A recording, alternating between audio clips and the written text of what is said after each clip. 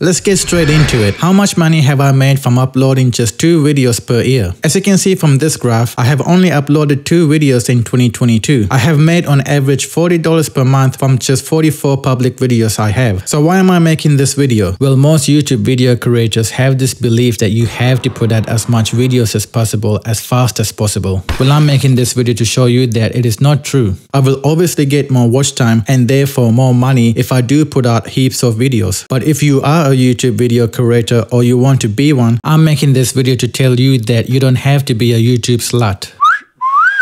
By that, I mean you don't have to put out every single week. If you're not a YouTube video creator, you are just someone that watches videos on YouTube, I have to tell you that your time is valuable. YouTube has already gotten to a place that rewards people who put out large quantity of videos rather than quality of videos, and that's because you keep watching those videos. This is bad because it discourages people with valuable talent or skill from sharing their knowledge on YouTube. For example, you might be a full-time accountant or a single parent, and you might have really good tips and tricks that a large number of us would benefit from, but you are likely to be discouraged from making videos for YouTube because you might feel like you do not have the time to make a new video every week. We are missing out on people sharing this valuable knowledge with us because YouTube is getting oversaturated by people wanting to be full-time content creators who put out for the sake of output. Right now, to be monetized on YouTube, you need 1,000 subscribers and 4,000 watch hours. You may need a few videos to accomplish that, but once you have accomplished that, you don't need to make videos that frequently. Basically, I'm trying to encourage quality videos rather than quantity. We need to save YouTube. I nearly said we need to make YouTube great again. Another thing, which I'm not sure if it's just me, but can we please stop with the over-exaggerated facial expressions on thumbnails, please? It's just too much, cringing, and makes me want to not click on those videos. Another sad thing about YouTube is the amount of different scammers on here. Click on the first link in the description to watch what I mean about that.